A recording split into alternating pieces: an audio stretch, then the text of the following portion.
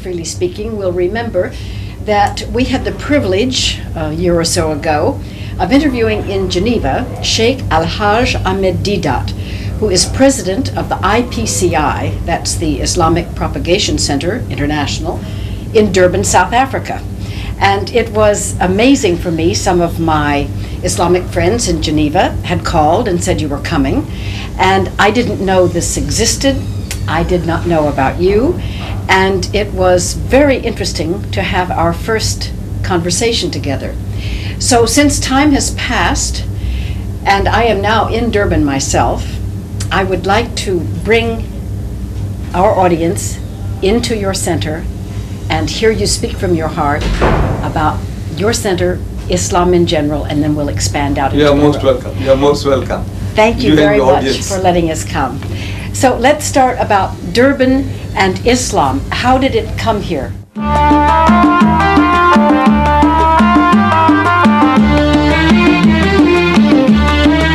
Muslims that touched the shores of South Africa were Muslims who were brought here by the Dutch. You see, when the Dutch people conquered Indonesia, those Muslims were fighting for their freedom. They were captured as prisoners of war, and they were shipped to the Cape of Good Hope and sold to the white man as slaves. Then when the British conquered Malaysia, those Malays, Muslims, were fighting for their freedom. They were also captured as prisoners of war, and they were also shipped to the Cape of Good Hope for the white man, and sold to the white man as slaves. For 300 years, those early first Muslims have touched these shores, and they have been under pressure from the Christians to Christianize them. But after 300 years of hammering, that group of people, they have become one of the most militant Muslim communities in the world. That hammering, instead of softening them, had hardened them as steel.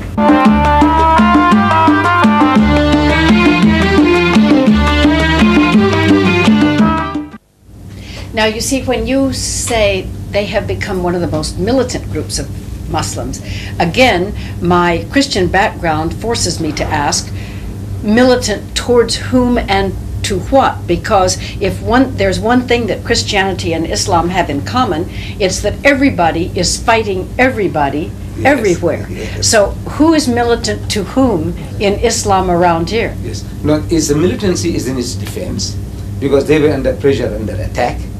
You see, the white man managed to change his surnames.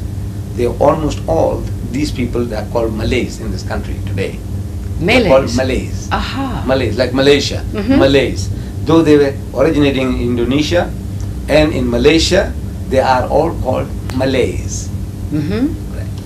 Now, that community of people, you see, because they were under pressure, the defense mechanism was also, it was not as soft, they were militant in their defense against the Christian missionaries. Yes. And that type of psychology remained with them. That was the one group of Muslims, and another group of Muslims came from the Indo-Pakistan subcontinent. Now they came to this country because they were starving, yes, in India. So they came looking for a livelihood. So they settled down mostly in Natal and the Transvaal, and the Malays mostly in the Cape, because that's where they were taken in the first instance. I see. So the white man managed to change the names of these people. They all carry Western names. Like you'll find a Muslim name, it's a Yusuf Hendricks, Abdullah Fenter. So what is Fenter? What is Hendricks? What is Smith? So he says, no, these were our slave masters. They carried the names of the slave masters, exactly as in America. Exactly the same thing happened here. Yes. But now with this difference, the 300 years of hammering that the Afro-Americans received in America, it changed them all to Christianity. This 300 years of hammering in Southern Africa made them better Muslims than the Muslims at home.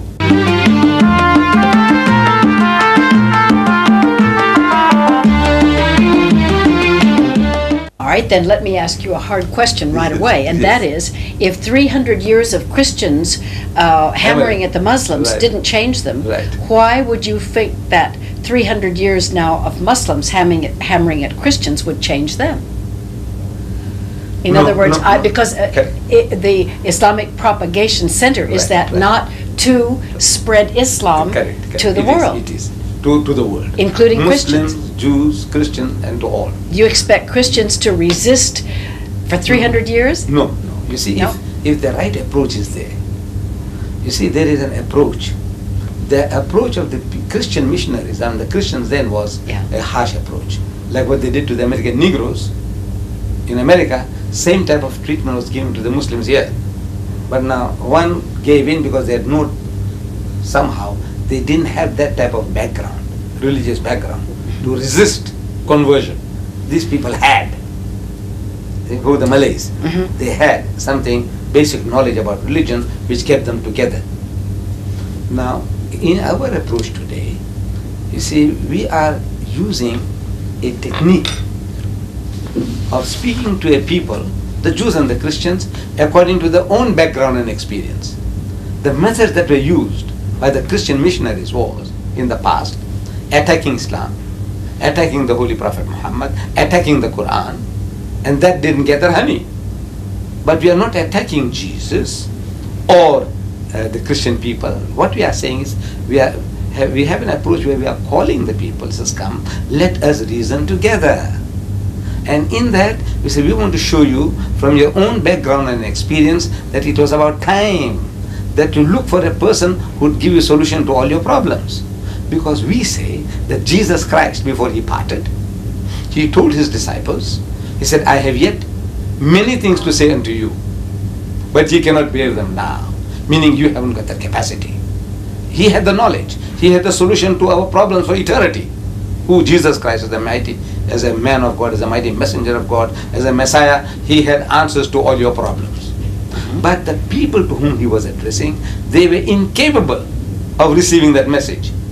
So he says, howbeit, when he, the Spirit of truth, is come, he will guide you into all truth.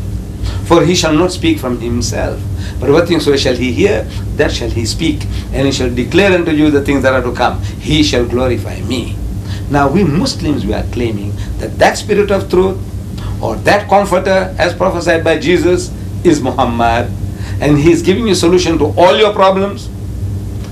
Those solutions might not go down well, because we are all used to certain ways of living, thinking, but if you sit and reason, these are solutions to your problems, whatever problem you have.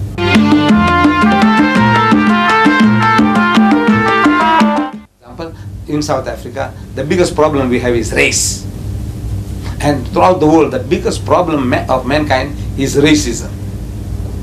And Islam not only speaks about the fatherhood of God and the brotherhood of man, it gives you a solution to your problem, how to solve it. It lays out a system. Whereas everybody else talks. Fatherhood of God, there is but one Lord, he created us all, and we are all his children. That is talk. But how to create that brotherhood? In Islam, we have a system. Now the system is, you see, 5 times a day, the Muslim is made to come together. Yes. In what is called salat, prayer. So when they gather together in the mosque, they use the same taps for ablution, they use the same towels for wiping the faces, and they stand shoulder to shoulder, no gaps left between the rich and the poor, the black and the white, or whatever. They all must stand shoulder to shoulder. Because the Holy Prophet Muhammad has said that when you stand up for prayer, you must not leave gaps for the devil to get in between you and your brother. Now the devil he was talking about was not the guy we see in the art gallery in Durban. If you go to the museum complex, you see there in the art gallery beautiful paintings by great artists. Among them there is one huge painting of a beautiful woman with wings. And she's got a wand in her hand. That magic wand, W-A-N-D. A wand. A wand. Wand in her hand. And she's directing the devil. In the picture, you can see, she's directing the devil to go to hell. And you can see hell in the distance. And you see this devil with horns, with sharp ears, and a tail with a barbed hook, with a ready complexion. Fiery himself. And he's flying off also towards hell. Right. Now that devil, if anybody saw, we will run for dear life. We flee for our life. So Muhammad wasn't talking about that. He was talking about you yourself, we ourselves. You know, our racial pride, our arrogance, our riches. I am white, he is black. and I'm rich, he's poor. That devil must not be allowed to come in between you and your brother. So 5 times a day, the Muslims gather together, stand shoulder to shoulder. Then in a bigger circle, on Fridays, more people gather from different districts. And on occasion of 2 of our festivals, what we call Eid, one after the fasting season, and another one after 2 months and 10 days after that, another big feast. There when we gather together in an open field, again people, wider group comes along together.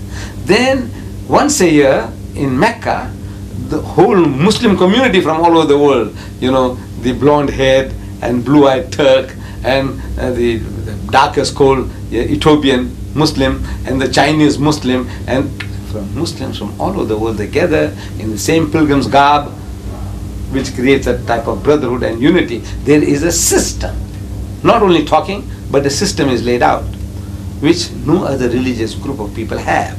They all talk, but there's no system of bringing people together. But still, if I may say, and we're engaged in an academic exercise, right. But Christianity, Judaism, Islam, Hinduism, these are systems, one way or the other, perhaps not as elaborate as Islam, but they are systems of people coming together to worship what is one God, with the exception of Hinduism. Perhaps they have more. And yet, when you quoted the Bible, you said, and yet he who comes after me... when he, the Spirit of Truth, the Spirit of Truth. Okay. If you translate what Christians call the Holy Spirit into the same thing that this is known as, in other words, a little bit towards the mystical idea, then in the mystical idea of what he who comes after me, if each one of us can practice our formal parts of the religion, but be inspired by that invisible and nameless, absolutely, there's no way one can explain, or the experience of having experienced the living presence of the Holy Spirit, does that not go beyond your practice and my practice and the practice of our neighbor?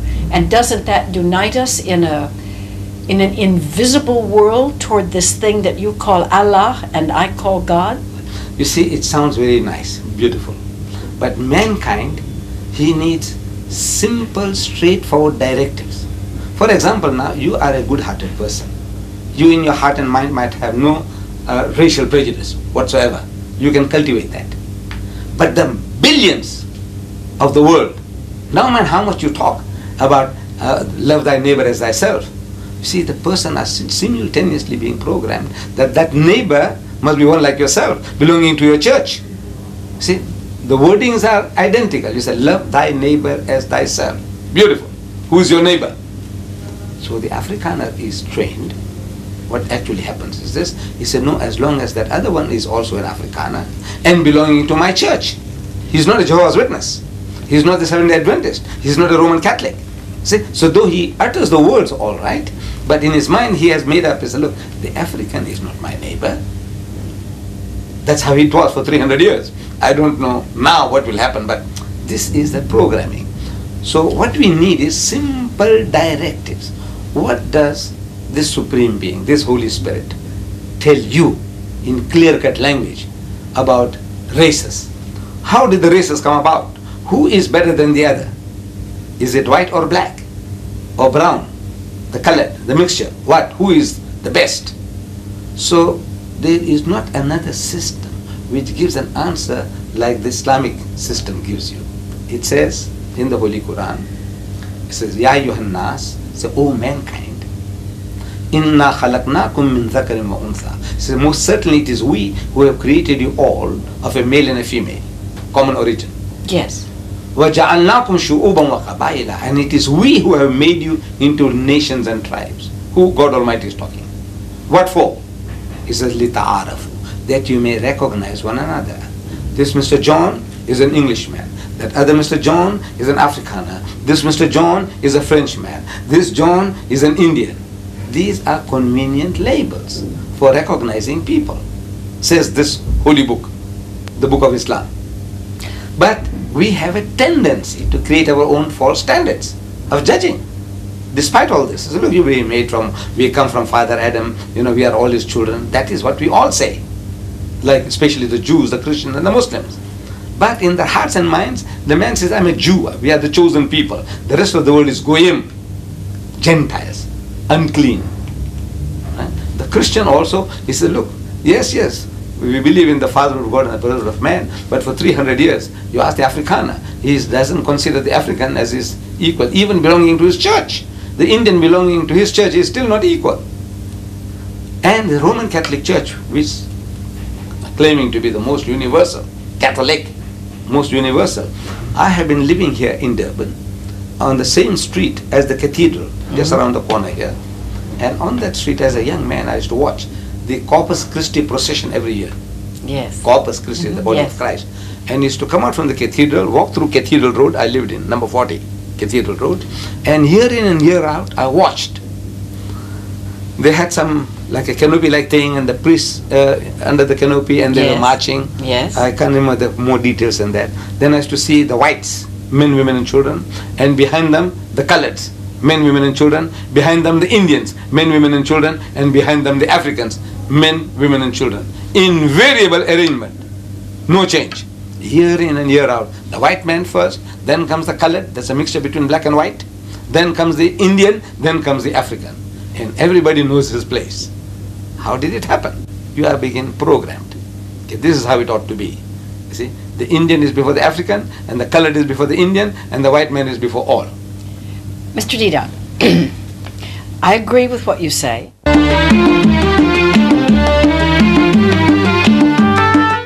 In Islam, all men are brothers and everybody is equal. I'm going to accept that totally at face value.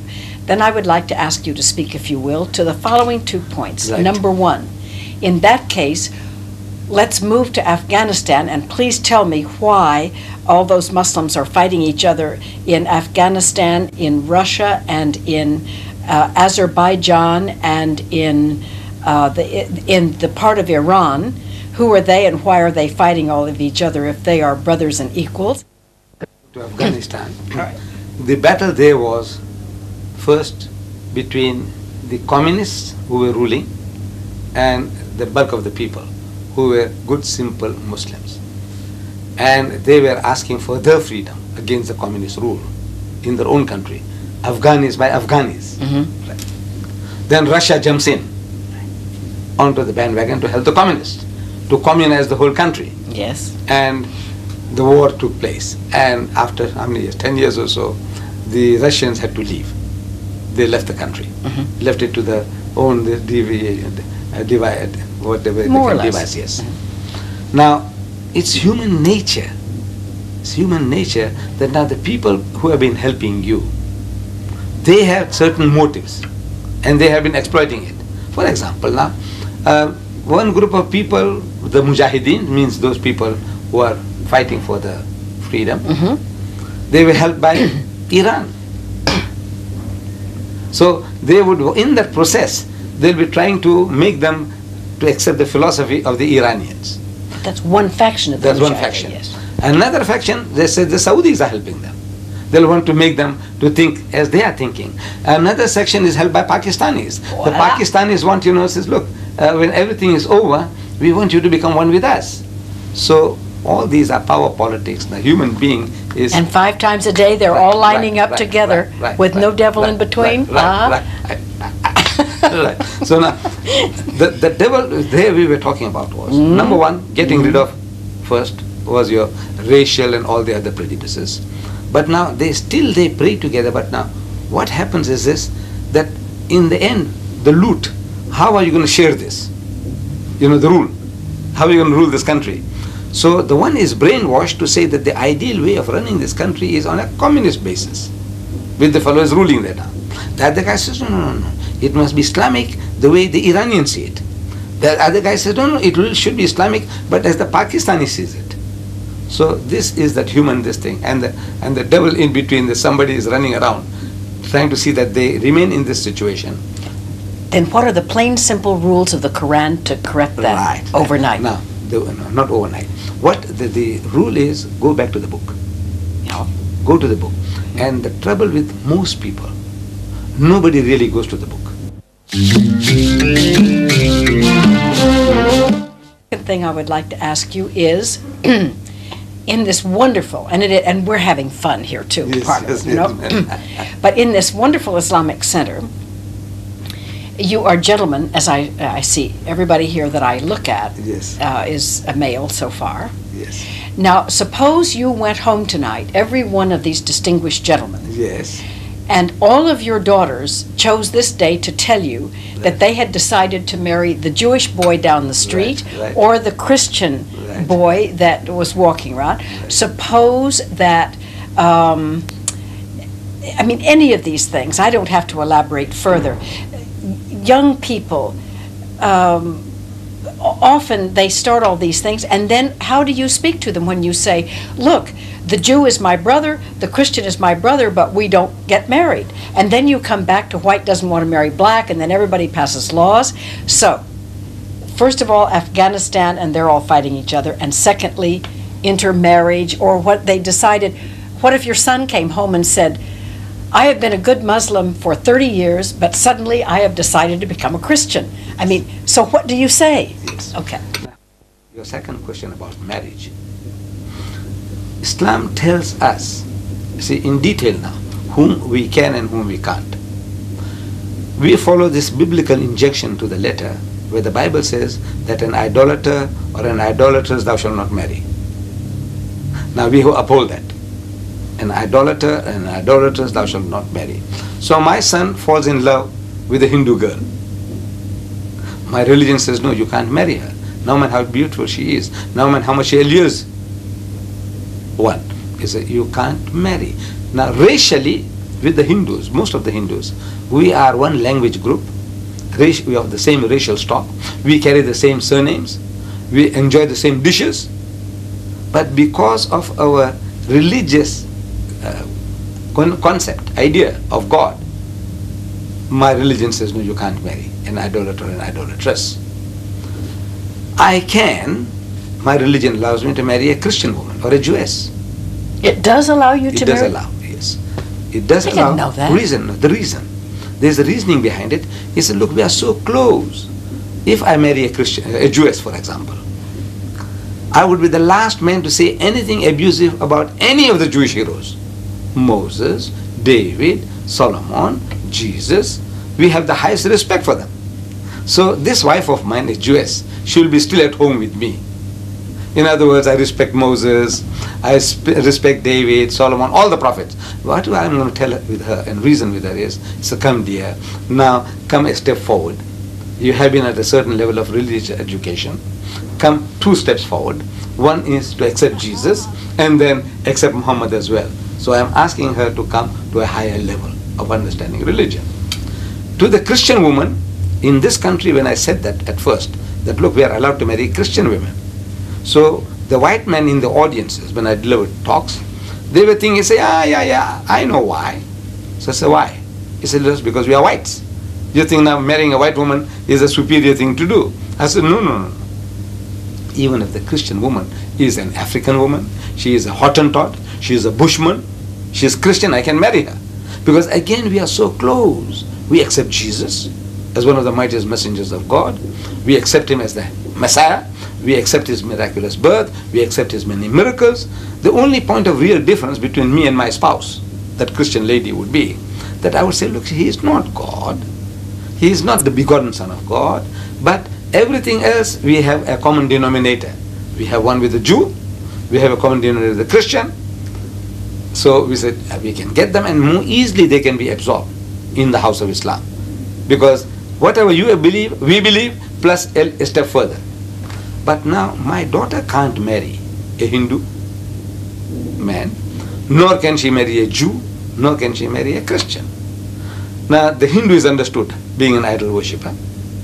But now you say, what about the Jew and the Christian? I can marry a Jewess and I can marry a Christian woman. Why can't my daughter marry a Jew or a Christian? Yeah. Now the reason is that you see the Christian husband of my daughter, he's got no respect for Muhammad. He's going to use an offensive language. He's going to say Muhammad is an imposter. Why? Because that's Not his training. necessarily. No, that's his training. Because as soon as you say that you accept Muhammad as a prophet, you are a Muslim. You see, when you say, I say, look, Muhammad, you will say, look, Muhammad was a great man. Everybody says so. He was a mighty man. You know, he created a nation and an empire and a religion. He is supposed to have left behind a book, like the Qur'an. So he says, look, I take off my hat to the man. He's the great. And so many people say he was one of the greatest men that ever lived. Michael H. Hart, in his top 100, he puts Muhammad number 1. Yes. Jules Masserman, you know, in his book on the Turks, the history of the Turks. Top 100 men. Right, in the top 100. Then Jules Masserman, in the history, who are history's great leaders. And Lamartine, in his history of the Turks. He says if greatness of purpose, smallness of means, and outstanding results are the 3 criteria of human greatness, who could dare to compare any great man in modern history with Muhammad? He's daring people, bring your candidates. So in other words now, from that point of view, the Christian, the Westerner, he'll be prepared to concede that Muhammad was a great man. But he was an impostor. In other words, he was a false prophet. So that's the biggest barrier now. Because if you accept that he was also a prophet, prophet means that God chose him. If God chose Muhammad, now Muhammad tells you that the flesh of the swine thou shalt not eat. Now you can say, look, I like pork chops. You know, all my life I've been enjoying it.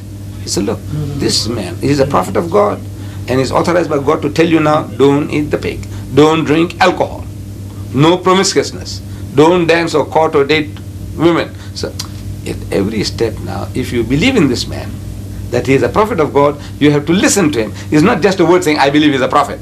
It means nothing. When you say he is a prophet of God, what does it imply? It means that he is chosen by God. Now if he's chosen by God to guide you, to tell you now according to your capacity now, that you are not to touch alcohol, you are not to take interest, you are not, whatever he tells you, it becomes binding on you, which you are not prepared to accept. Who? The Jew or the Christian.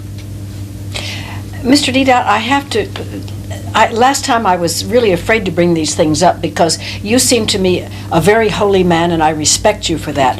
But sir, there are just too many things. I mean, everybody is so human, and you must know that there are people of great Islamic tradition, particularly we see them in Geneva, it just happens to be a place where many come, who do not observe one single one hardly of the things you said, and they're pretty famous Islamic people, and then they go back home and they put on the raiment, or they respect the things only at a certain period in time. Now, I'm not saying that you have a monopoly on the hypocrites, because Christianity is absolutely full of them, and I suppose every other religion is too. But you know what God says and does and what prophets say and do is so far from the least of these thy brethren that sometimes it really seems hopeless, including for the Muslims, if you excuse me for saying so. No, I would say that, look, no community in his right mind can claim to be perfect. We all have our black sheep. Whether you are a Jew or a Christian, yes, Hindu or Muslim, we all have our shortcomings. But this American, he wrote a book, The Messenger. In that book he says that there are more professing Christians in the world than professing Muslims.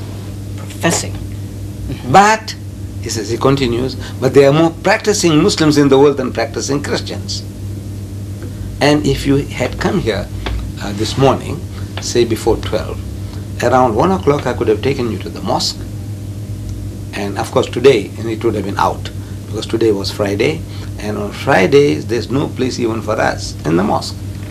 This mosque next door to us here, it holds 4,000 people on Fridays.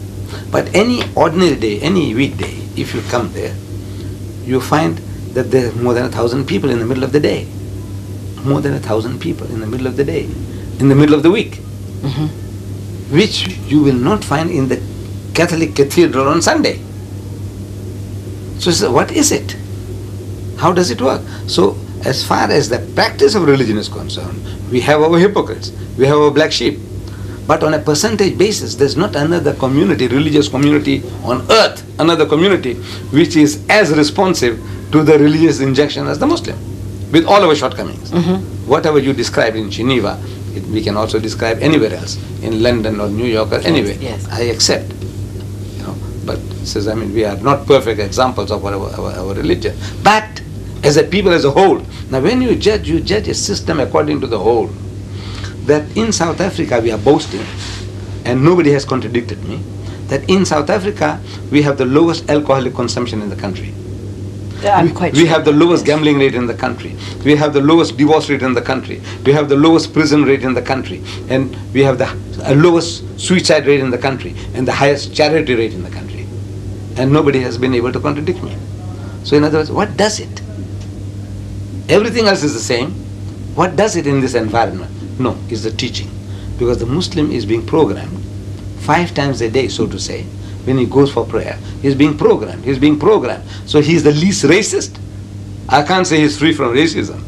We are pure angels. But he is the least racist. He is alcohol. He is the lowest. In everything else he is the lowest. And in charity rate is the highest. What does it? It's the programming. Because there is a system. Islam gives you a system that bringing people together, that doesn't eliminate, all our sicknesses. Because it's a type of programming that you're going to receive. And it's only the superficial contact with religion which is creating this. Superficial.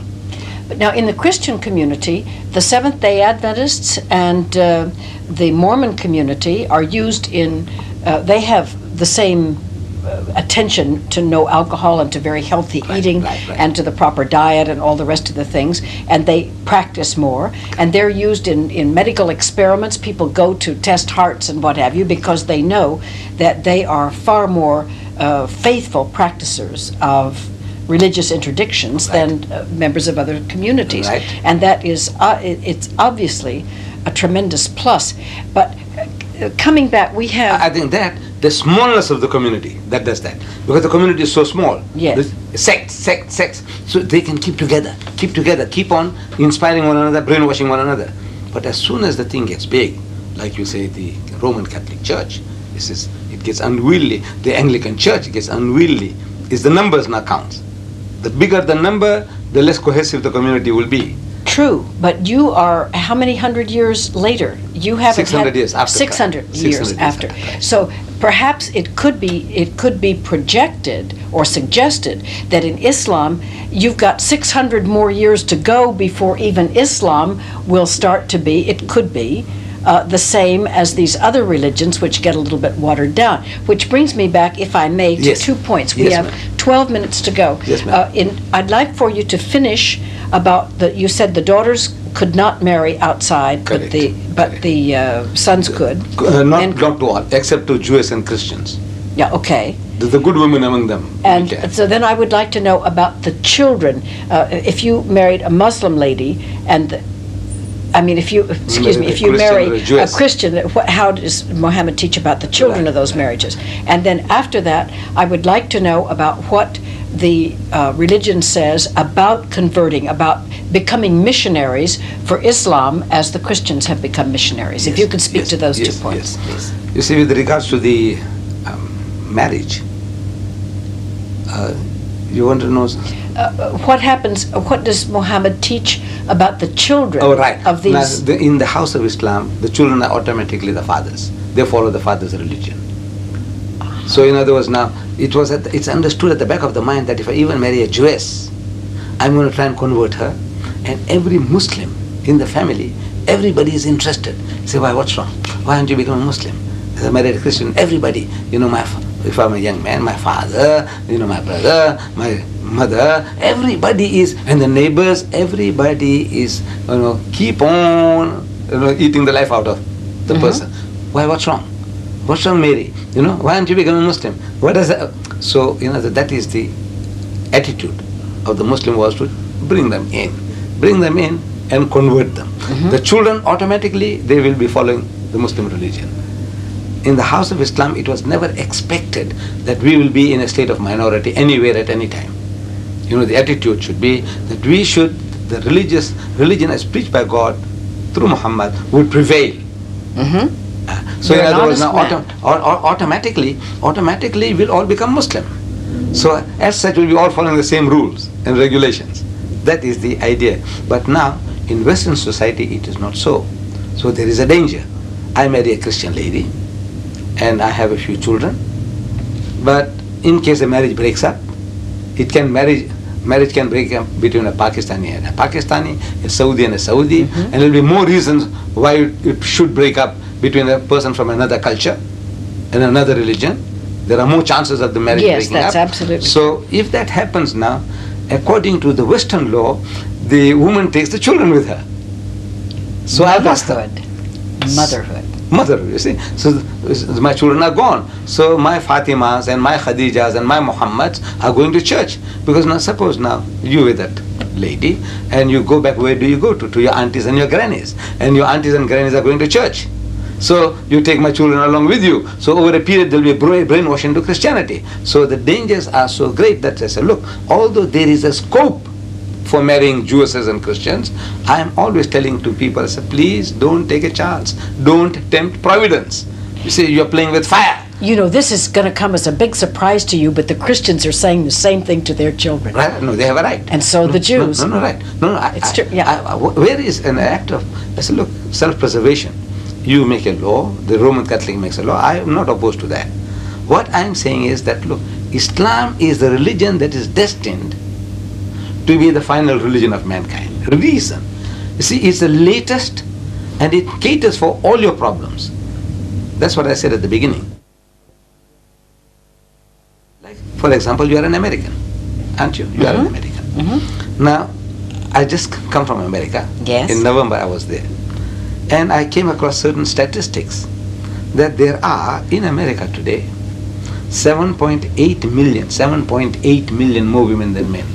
If more women than men. If every man in America got married, there will still be 7.8 million women who will be sitting on the shelf, waiting for husbands, which they'll never get. To start with.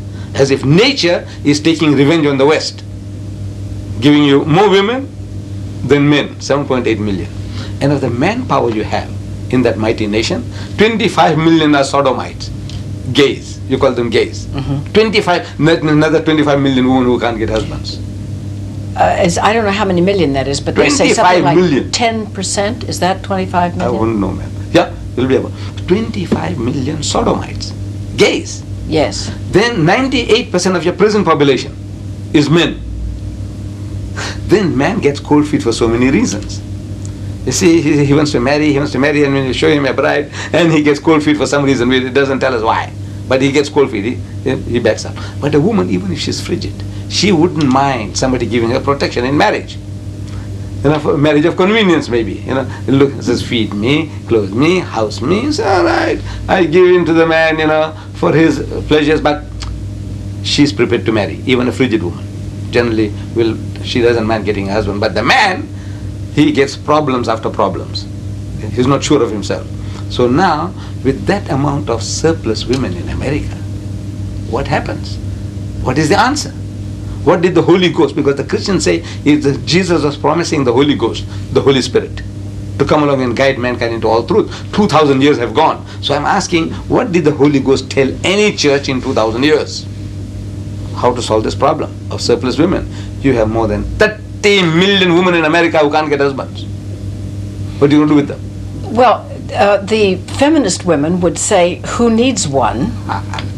And the traditional women would say that, if I can't speak for them, I can't speak for either group, but I would say that frankly and truly, I honestly believe that the Holy Spirit draws, if you are filled with the idea that the love of God shines out of you, that there will be some man, some place, sometime, under the grace of God, who will be drawn. You know, men are not stupid. If they find a lovely lady who is kind, and who is loving, and who is sweet, and who likes to create a good home, and who wants to be a good mother, and who is perfectly willing to love and to cherish and to revere that gentleman, there will somehow, this thing in itself will draw a male creature. Right. But now what about the 30 million?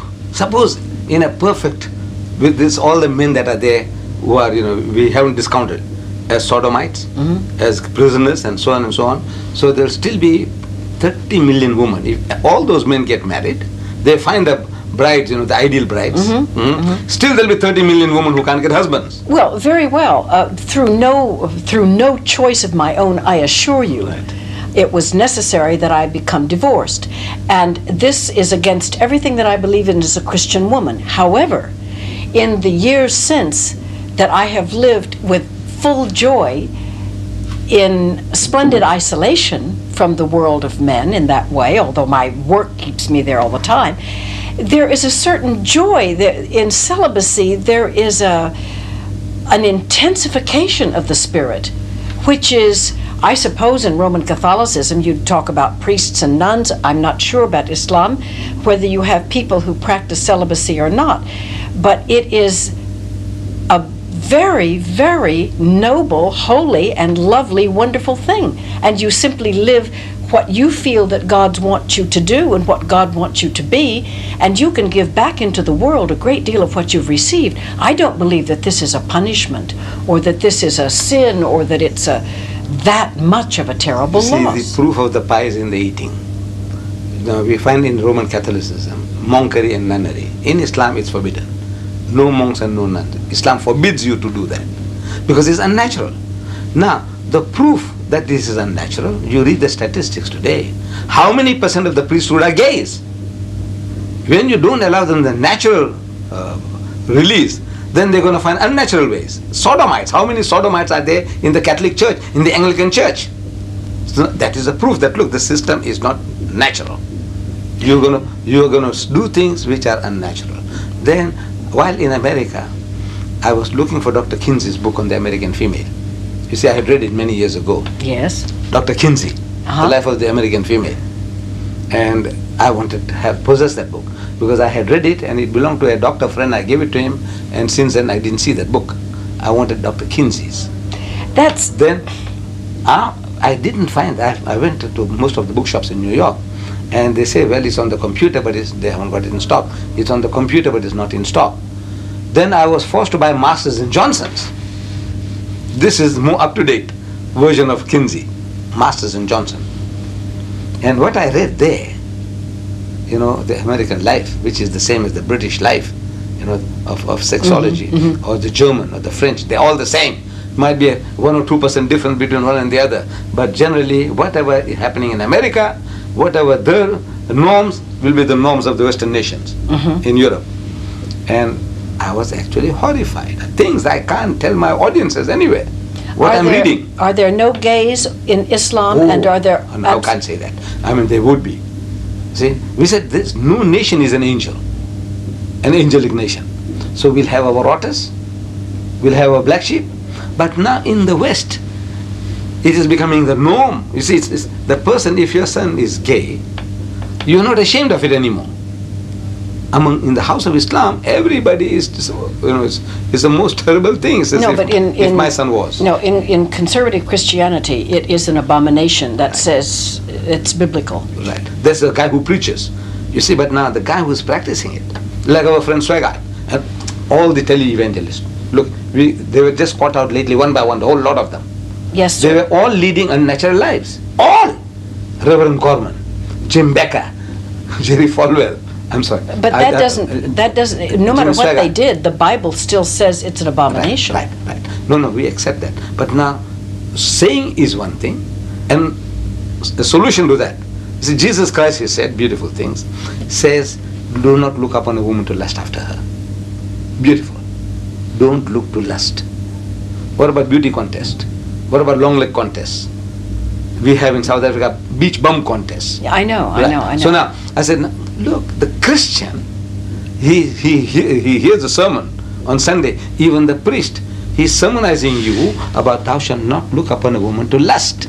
And yet, in the evening, he's prepared to dance with the wives of his congregation.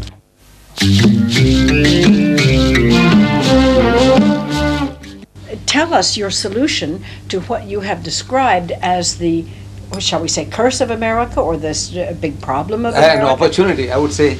You see, God Almighty, in His wisdom, He gave a solution to our problems. And we read this in the Bible, that almost every prophet of God had more than one wife. Abraham had 3. Solomon had 1,000 wives and concubines. 1,000. David, his son, he had more than a dozen.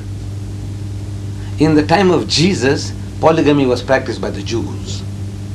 You see, they come to Jesus, the Jews had come to him with a poser, with a riddle.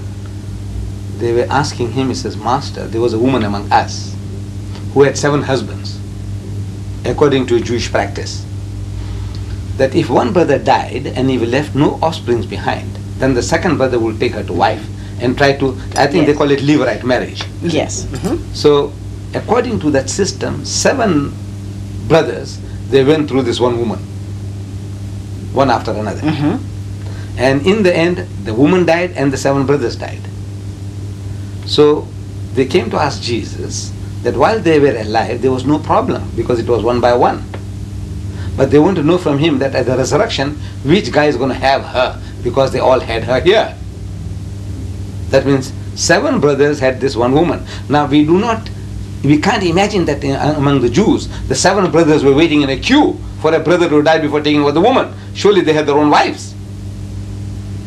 See, they had their own wives and they were trying to do their duty simultaneously to this woman. And they failed. And another brother failed and another failed. Polygamy was practiced. In the whole Bible, there is not a single verse anywhere against polygamy. Jesus Christ never uttered a word about polygamy. Little wonder that he said, in my last interview I told you, that he said, I have yet many things to say unto you, but ye cannot bear them now. Howbeit, when he, the Spirit of truth, is come, he will guide you into all truth. All truth means all your problems, solution to all your problems. And is this a defensive role because the Prophet Muhammad had many wives, or is this? No, this is a natural answer to a natural problem. We didn't create it. In America today, as I said when I visited the country, I discovered that there were 7.8 million more women than men. If every man in America got married, there'll still be 7.8 million women who can't get husbands. And in the city of New York alone, there are 1 million more women than men. In the city of New York alone, 1 million more women than men. If every man in New York gets married, still be 1 million women who can't get husbands. Is polygamy a practice here in this Islamic community? No, hardly. It's hardly being practiced. It's what? It's hardly, rarely. It's a rare thing. But this is a solution to a problem.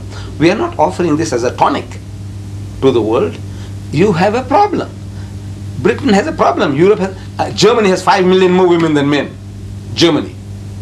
In Britain, soon after the war, I'm reading that there were 1.6 million more women on the east coast of England alone than men. You have a problem.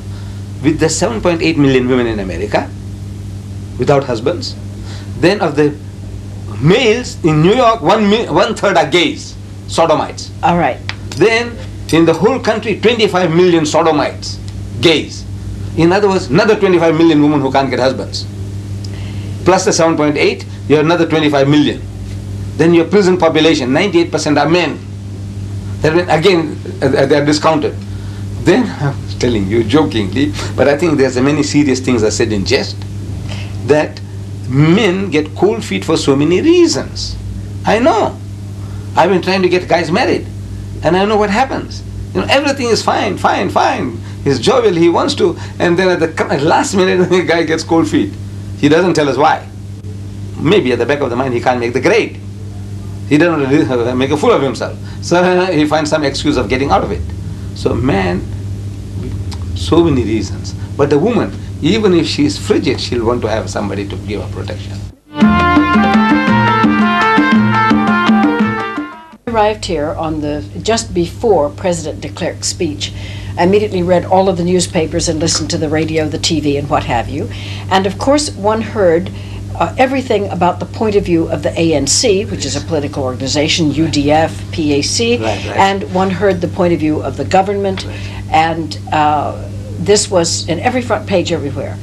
There was practically no mention whatsoever of the opinions of either the colored community, the Indian community or the Islamic community, Correct. and there may be Correct. others. Correct. I could not find really almost even a reference to it. So, my first question on this subject: where is the Islamic community in politics in South Africa today? You see, as numerically, the Muslim counts for nothing. The Muslims We count for nothing. for nothing. Oh, is that so? How many? Because we are less than 2% of the total South African population. Oh, I less see. than. And then this 2%, less than 2%, is divided in South Africa according to the apartheid laws. We are divided into two major groups. One group is called Indian Muslim, and the other is called colored Muslim. You see, they have divided the Muslims again into two sections. That less than 2% is further divided by the laws of the country into two other groups. One is called colored. They call them Malays. They are coloreds.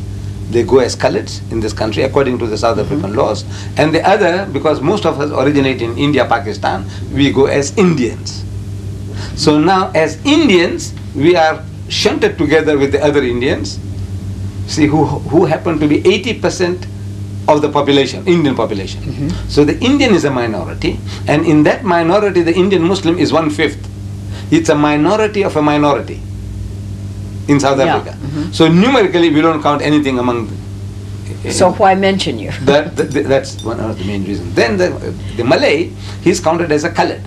So among the colored community is also a minority. Colored is a minority. It's a bigger minority than the Indian. They are almost about 3 million coloreds, mixed between black and white. Among them, the Malay is also counted as a colored, but he's called Malay. But Malay means he's a colored, it's a Malay Muslim with a colored identity. When you just say colored alone, it means a Christian colored.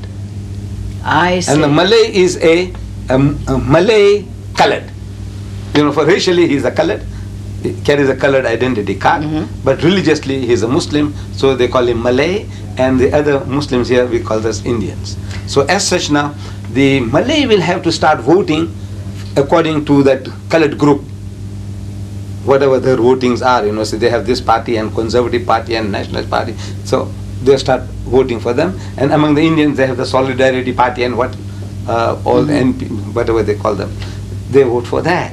So in other words, there is no other way that we can make our presence felt. But the Muslim, we believe that we have solution to the problems of South Africa. Which way?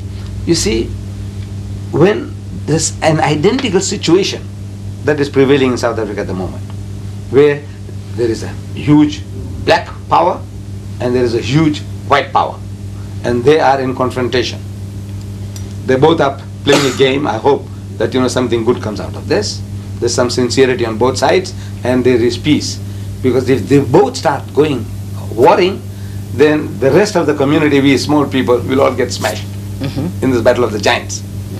But now the solution is, an identical situation prevailed in Medina when Muhammad went to Medina from Mecca, you know, when he had to make his flight.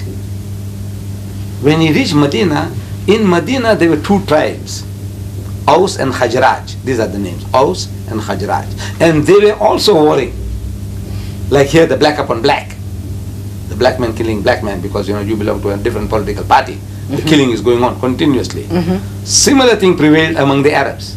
One tribe killing the members of the other tribe over little things. Until Muhammad set his sacred feet in Medina and he offered them the book, the Qur'an. This is God's revelation to you. This is the rope of God. This is the rope of rescue. You hold this and be saved. So the Aus accepted Islam and the Khajraj accepted Islam. They held on to this rope and peace prevailed. So Islam has a solution to the problems of black and white, because this is only, there's a tug of war is going on. What can we get more? The white man wants to get the maximum from the black man, and the black man wants to get the maximum from the white man. It's natural. But now to do justice, we said, you see, both the people, they need Islam, the African and the Afrikaner, because Islam is the only religion which tells us, it said, look, we are all human beings from the same Father, and a common form of worship that we get together. In the house of Islam, when you go even now, that you'll find that the African Muslim, the Malay Muslim, which is a colored, the Indian Muslim, and an occasional white Muslim, they're all praying together.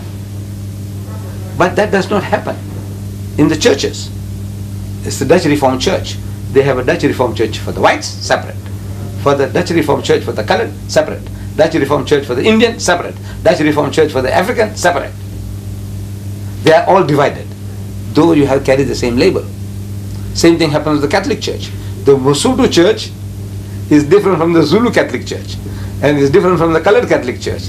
And this is the general practice. Linguistically, they are all separated. So still you feel that you are different from the other fellow. In the house of Islam, wherever you come from, like when I come to Geneva, the mosque there, I am at home. The guy who might be leading us in prayer is an Arab. But it doesn't make any difference. I go to Nigeria, the African is leading me there. And in Tanzania, there's an African imam. It doesn't matter, because the form of worship that I'm used to is the same. Whether I go to Indonesia or India, Pakistan, wherever I go, there is a common denominator, which Christendom cannot produce. There's no common denominator. All right, in this, your vote at this point then is not going to be that much significant. All right. So in what's going to happen, is there anything, just to have one word of economics, whether there was still a free enterprise system or whether it was nationalization and total socialization with a slight communist overtone, does that make any difference to the Islamic population? Community. It'll make a big difference. And so what would you be for? Because we'll go for free enterprise.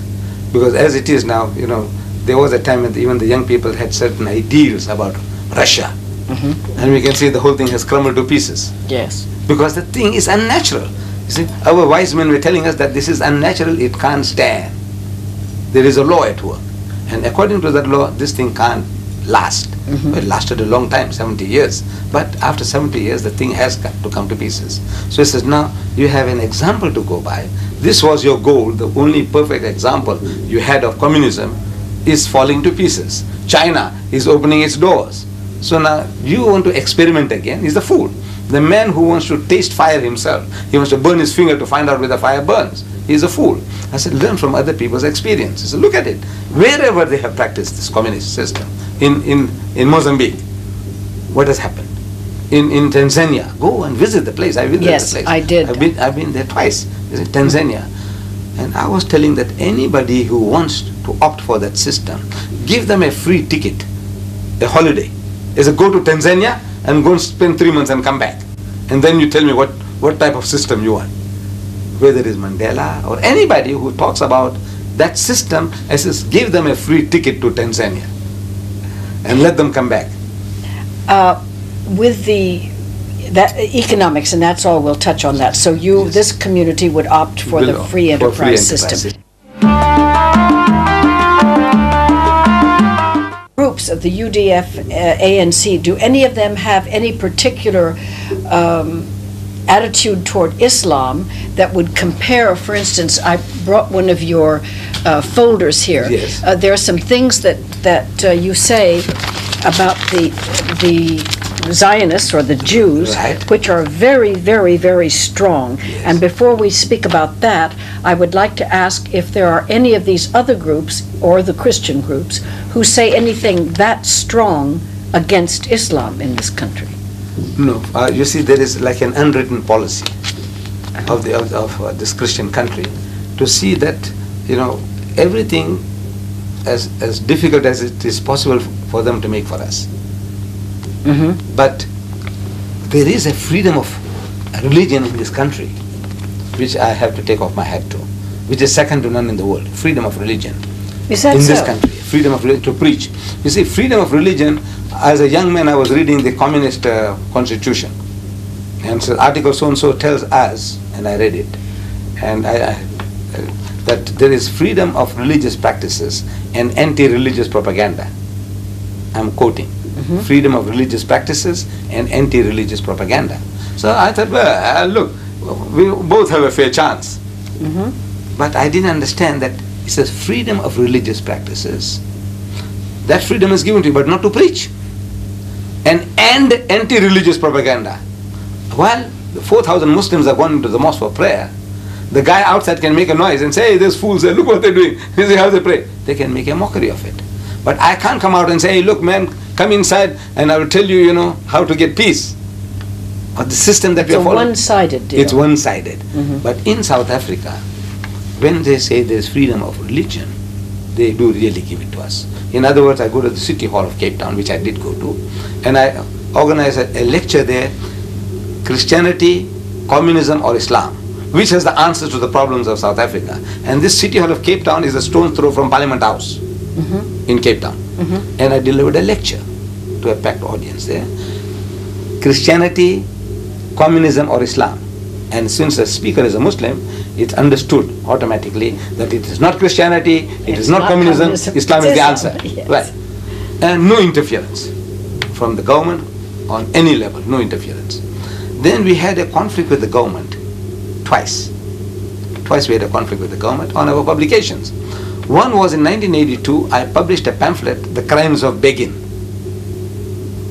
You know, yes, I know. And Shatila massacre. Begin. Right. Menachem Begin, his crimes, the crimes of Begin. And that pamphlet, the Jews had it brought up before the publications board. And they had it banned. We made representation, but our representation, I mean, I blame my soldier, you know, my lawyer. I lost the case. Then the government, the Christians now this time, they took up another of my publication called Crucifixion or Crucifixion. It sounds the same, like a riddle, it's not. Crucifixion, the first is F-I-X-I-O-N, fiction, to fix a man on the cross and kill. And the other fiction is F-I-C-T-I-O-N, fiction means a fairy tale. Is it a fiction to fix and kill, or is it a fiction, a fairy tale? That's the title of my book. And some missionaries, they brought it to the attention of the publication, director of publication. The director of publication read it, and he directed his board in Pretoria. He is in Cape Town, he directs his board in Pretoria, he said, ban the book. The board goes through the book, and they say, look, this is not very pleasant. We don't like this book. It's a very important book undermining our foundation of our faith, which is the crucifixion. Death and resurrection of Christ is the foundation, and this book undermines that. It's a very dangerous book. But it does not infringe any law, so we can't ban it. So the director of publication went on appeal against his own board. You know, this is something unique. To me, it's a unique thing. In any country in the world, the director says, ban, the thing is banned. You can go and fight it out afterwards. But this is, the director goes on appeal against his own board. In that case, he's going to hire an advocate to represent him against the board, to convince them that the book should be banned. So for the first time, the board informs us that, look, this is what has transpired so far. If you want to defend your book, you come along and defend it yourself. We will not play the devil's advocate on your behalf. So we went and defended our book, and we won the case against the government. So to me, there is that freedom. If you can play the game according to the rules of the game, there is nothing for you to worry about. Now this is a very good entrance, what you have just described, that you held the crucifixion up and you made your case, which I believe when I read something about that, that Jesus appeared, you believe, as dressed as the gardener, when it said that the ladies thought he was the gardener. It's because he was not, and it goes on like that. You have said that in the name of freedom of speech, even though that was an abomination unto Christians, they allowed you and you won your case. May I move now to Rushdie and the fact that he has printed something which I assume, I have never read it and I don't intend to, is equally as, quotes, insulting to the Islamic religion as that would be to the Christian. And yet he is under penalty of death. And you are not under penalty of death. No, for having said this. Could you lead us into this discussion using those two cases? Yes. You see now, in the case, the government says, in my case, about my book, that this is a bona fide belief. I'm not trying to make a mockery of the Christian.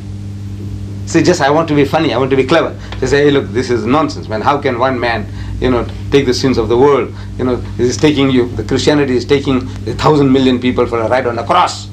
Yeah, I believe it. Right, no, right. But now that I'm making a mockery. There's a law in the country, you are not to sneer at somebody else's religion. What I was telling was a bona fide belief, because my book says, وَمَا قَتَلُوهُ وَمَا صَلَبُوهُ, which means they didn't kill him and they didn't crucify him. My book says that. This is my belief, a bona fide belief. So as such now I'm expounding it. If it goes against you in that case, I just can't help it. This is the belief that's given to me by my faith, and 1,000 million people believe in it. Right? In the case of Rushdie, it is not that. See, he has gone out of his way to abuse everybody. Like for example, in South Africa, we had the book banned, just like that. See, there's a law. The law is there, and according to that law, we succeeded. You are not to sneer at somebody else's belief. Right? This guy here, the races. Our biggest problem is race, as I said in my previous interview. Everywhere is a race. This man is the greatest racist. He beats Hitler's Mein Kampf. We show to the director, look what this guy says. He says, nigger, eat white man shit. Is it right, sir? The guy says, no. This is rank racism. He's a racist himself, but this is rank racism. Then he says, black shit is bad. He calls them niggers, he calls them coons, he calls them what and what not. Right? So they said, no, ban the book. Ban the book. This is not right. Then he's used certain type of language. One word. Which we don't have to use. No. For one word, lady chattel is lover was banned in this country for 20 years. That word he uses 55 to 57 times in his book, forgetting that he's besmirching the characters of the Islamic faith, our spiritual mothers, the wives of the Prophet himself, then the Prophet Abraham and the companions of the Prophet, the thing that he calls them, which makes anybody's blood boil, especially the Muslim. But besides that, what he has done to everybody, the white man, the white woman, the Jews, he has not spared anybody. But the problem with the people outside, in the Western countries, nobody brought this to the attention of the people there. We only cried about ourselves. We said, look, he swore my mother. Who? It's Aisha Siddiqa, wife of the Prophet. So where is she? She can swim. He said, no, she's dead. So how long? 1400 years. So does it hurt her? The guy's making a mockery of it. See, it's a mockery now. Does it hurt her? Now you're making a mockery of it. But now if I turn the tables, it would be different. I said, sir, I've told the people in Britain, I went around on a lecture tours, I'm telling them, I says, what he says about Mrs. Margaret Thatcher? So what does he say? So I said, he calls her torture. Full stop. One word sentence. Torture. Then he says, Maggie the bitch. Maggie the bitch. 3 word sentence. Maggie the bitch. I said, is it right? I said, you people should have gone to Mrs. Thatcher and says, Ma, with an open book, the satanic verses, says, Ma, look, this fellow is calling you a bitch. Is it right, Ma? But maybe you can take it. You are great. You are the Iron Lady. To you is nothing. But what about the feelings of your dear son, Mark? Somebody calling him son of a bitch. What about his feelings? What about your daughter, Carol? What about her feelings? Shh, the book would have been banned. You know what he does with the Queen? He cohabits with her in the book. He makes tender love to her and he joins with her. But Mr. Deedat, if I may say so, yes. You see, as a Christian, right, professing and believing, Christianity and everyone connected with it have been reviled by so many people, right, so much literature, and so many people in the world, that not only do we have mud of every kind of description in the world thrown on Jesus Christ, thrown on the church, thrown on individual Christians, martyrs, anybody else. right. It sheds off your back like water because you expect it of anyone for any reason that they choose. And the second thing is, as Christians, we are then called upon, no matter how vile the treatment, to the Christian religion or to the Christian himself to arrive at the point where we can express total forgiveness for that person, because if there is a God who says, "Judge not lest ye be judged," even though we all do it every day 25 times, right. We are called upon to rise above this and even to pray for that man, that God in his own wisdom and infinite way through the grace of the Holy Spirit will touch that man, whether he's Islam or whether it's Judaism or what, that person who is reviling, first of all, his reviling against us isn't going to hurt him, but when that guy gets in front of God Almighty, at least in the Christian religion, he is in far bigger trouble than anything we can do on earth. Right. And even if we killed this man, and now I'm coming to to the sentence of death. Yes. Even if we killed this man, in a sense, in a pure Christian sense, we are interfering with the law of God, because God himself, in his infinite wisdom, will judge him. Even if Rushdie had done that, and if the book never got published, if he had written it in a closed room and no one had ever read it, God himself would still be the judge of Mr. Rushdie. So having said that, you appreciate what I mean when I say, as a Christian, it's very hard to get so worked up about it, no matter how awful it is, when we've been experiencing that for 2,000 years. You see, what you and so have the Jews. Islam has said terrible things about the Jews. They've said it in your literature, that they are absolutely, some of the things are what they're doing now at the moment, the way they're behaving, so worse than the Nazis. Well, but some of the things you say about them are things the Nazis said about the Jews. If it is true, you see, if it is true that they are doing the things worse than what the Nazis did, then if it's hurting the guy, me speaking the truth, is it true that if the guy who doesn't pay taxes in Palestine, in Gaza and the West Bank, that person is thrown out of the house, they confiscate his property, and they bulldoze the house? Is there any country in the world that does that? If you don't pay the tax, they catch you and take you to jail. Yes, out here they bulldoze shacks in townships, and people have been for not kicked paying out taxes. of their home. Listen, there are laws in the United States, if you don't pay your tax. No, condemnation, or they condemn property and so on. That is a different thing. Then you compensate them. You say, look, this building we need. We want to demolish this, so we want to make a highway. Yeah, I'm not defending that. For public, this thing, say, look, here is a compensation for that. But this is the person who doesn't pay the tax. You kick his wife and children out. You take his fridges away. You just can't imagine. You break people's bones. I got films. All right, I agree with that. All of that is terrible. Now, when I tell you, I said, you are doing something worse than what the Nazis did to you. You should be the last people to behave like that, because you went through hell. I sympathize with you. And now you are doing the same thing and worse than the Nazis. So now, if it hurts you, I say it's just too bad. But now, am I speaking the facts or lies? I give you proof from your own writers. Okay, but what about Islamic people? And I would bring in Christians if I could. No, who have done terrorist acts and innocent people.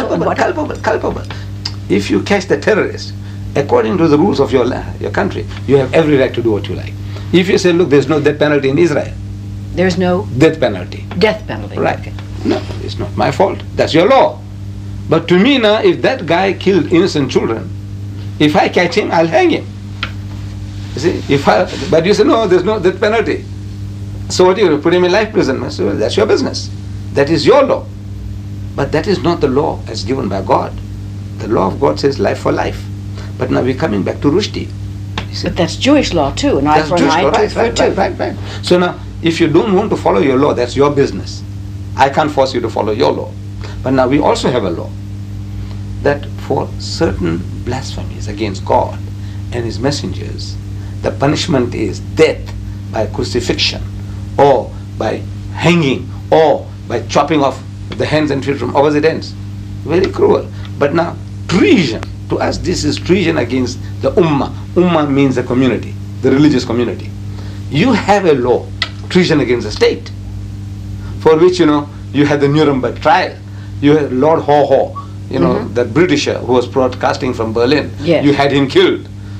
That Irishman, who tried to bring some freedom for you had him hanged or shot. So in other words, now every country in the world you have a law, and you behave according to your law. Now in the case of this devil here, he's broken all the laws, but now I'm not crying about that. What I'm telling is that the way to approach the white man, the Westerner, is to show him where it hurts him. Because I'm told, like you said just now, that the people are insensitive.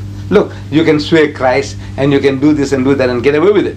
Not get away with it, but no. Right. But now there is a law of blasphemy in England. Mrs. Mary Whitehouse, she took the Gay magazine to court for using certain blasphemies against Jesus, and she won the case. But now there's nothing to protect the Muslim feelings.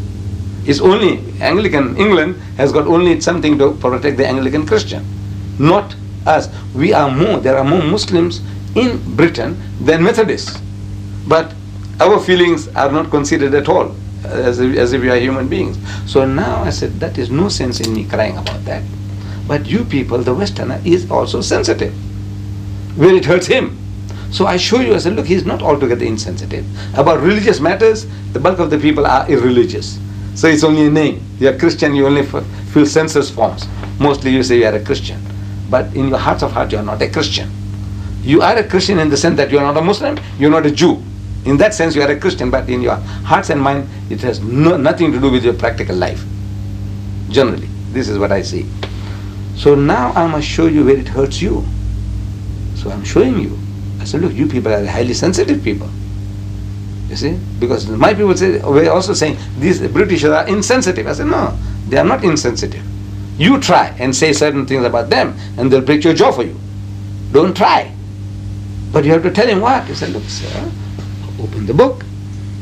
The very first page of Satanic Verses. He calls Londoners. I was in the city of London, in the Royal Albert Hall. I said, I take it that most of you are Londoners. Whether you're a Pakistani Londoner, or a Sikh Londoner, or an English Londoner, you are all Londoners. They say, yes, we are all Londoners. I say, he called you Londoners bastards. First page. You feel anything? Of course you feel. You see that? No. That's you are talking from a different. You are personally involved, and now he tells you, you bastards, you feel something. The people say they feel it. In America, when I'm telling the Afro-American, he says, nigger, eat white man shit. I say, you feel anything? They say, yes. He calls you coons, he calls you your own ooga booga and what. Do you feel anything? He said, yes. While I landed there in America, the same day I buy the USA Today. And what I find, that in Houston, Mr. Westmoreland, he's somebody like a general.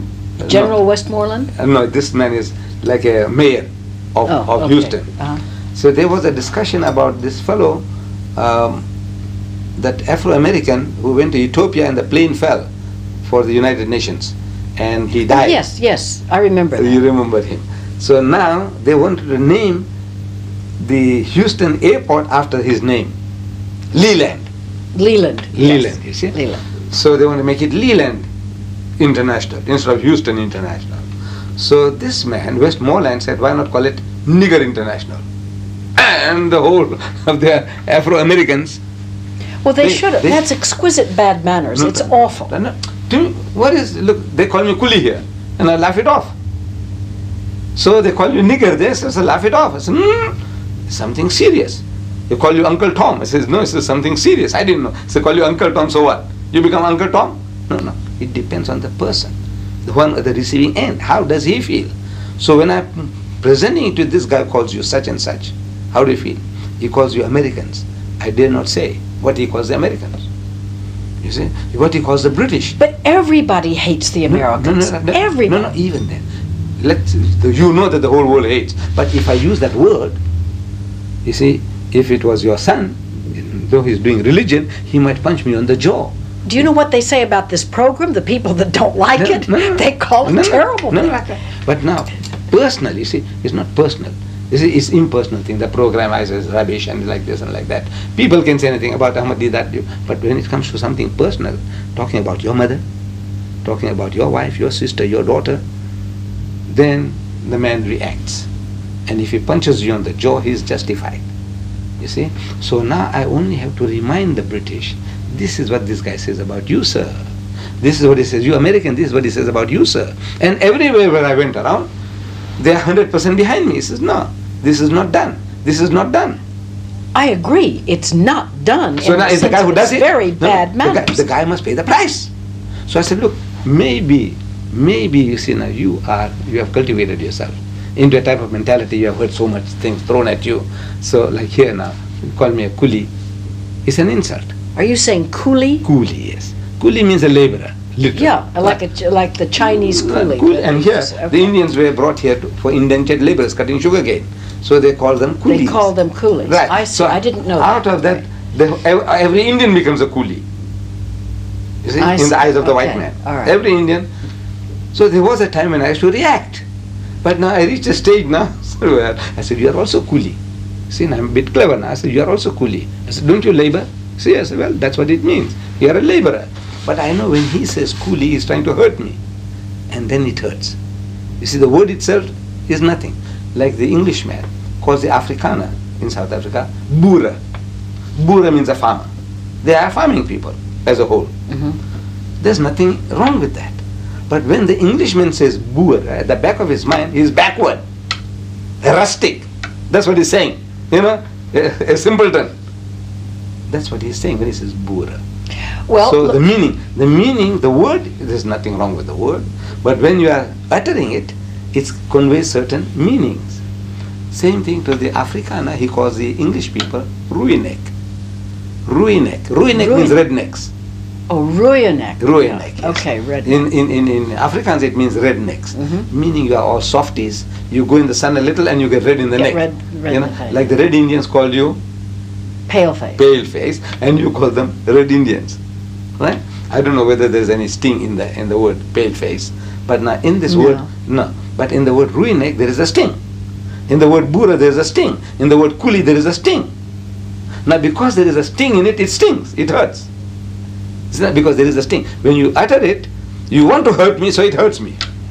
Sticks and stones may break my bones, but words will never hurt. That's a philosophy. No, look, it's true. It's a philosophy, but even so, you know, people call WASPs, you know, Right. white Anglo-Saxon Protestant. Right. I'm a WASP, Right. and everything about the WASPs is Yes. bad. They Right. sting, Right, they do right, all this right, business, right. everything is bad.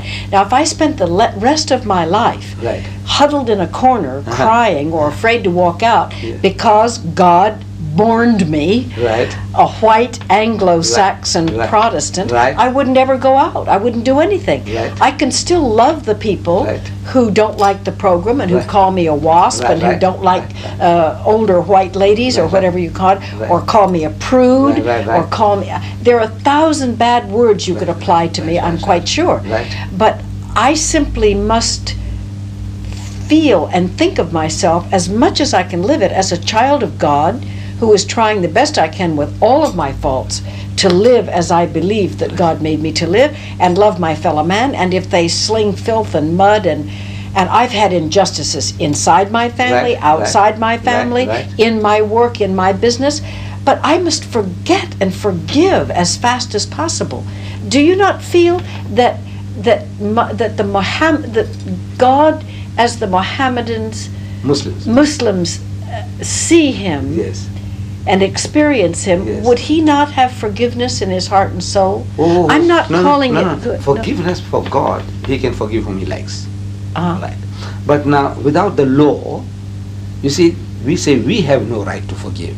For example, a man commits murder. I like that fellow. I'm a judge. I like that murderer. For some reason, previous reason, my contact with the man. But now the evidence that is brought before me is that cold-blooded murder the man committed. Must I pass judgment on him or not?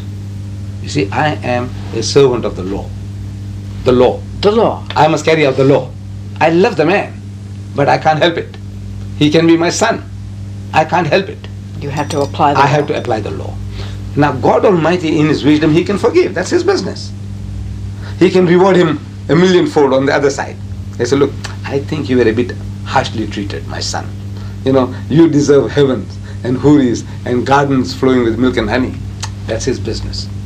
But no. The man commits treason if the law of the land says he should be shot. It's not for me to say, look, this guy built so many hospitals and he's been running orphanages. Did he commit that act of treason or not? You see, what is the law? The law says shoot him. So now I carry out the law.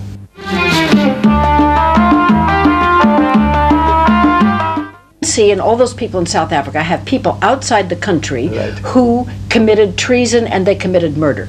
The Afrikaners or the white South Africans have a hit squad of some kind that Right.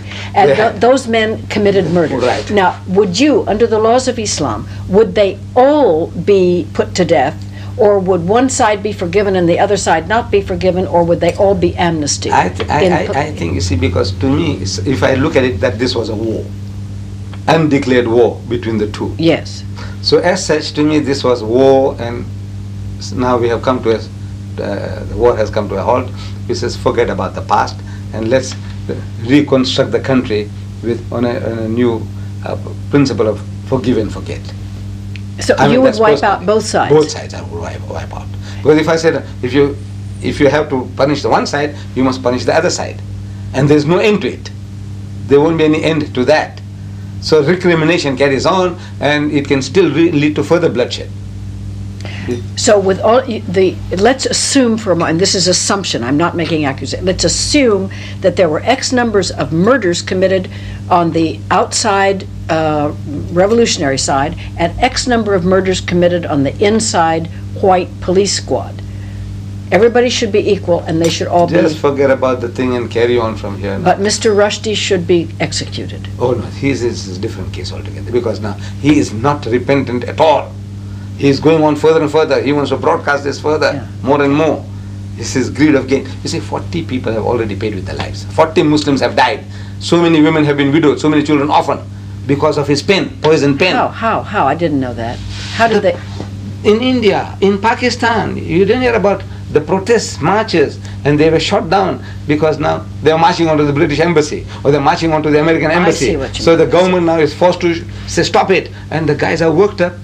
They want to go and march and lay the protest, so they're shot by their own governments. But 40 people have given their lives for this one man's mischief.